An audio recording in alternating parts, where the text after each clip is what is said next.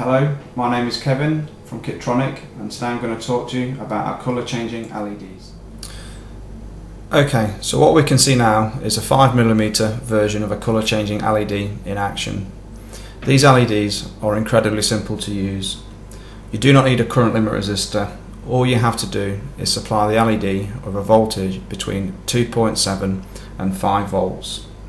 The LED itself takes a current of around about 30 milliamps, though this does vary depending on what colour the LED is displaying.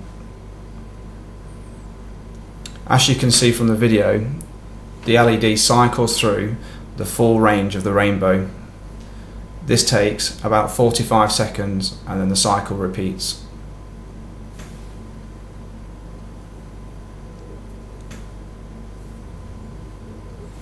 The LED is also available in a 10mm version.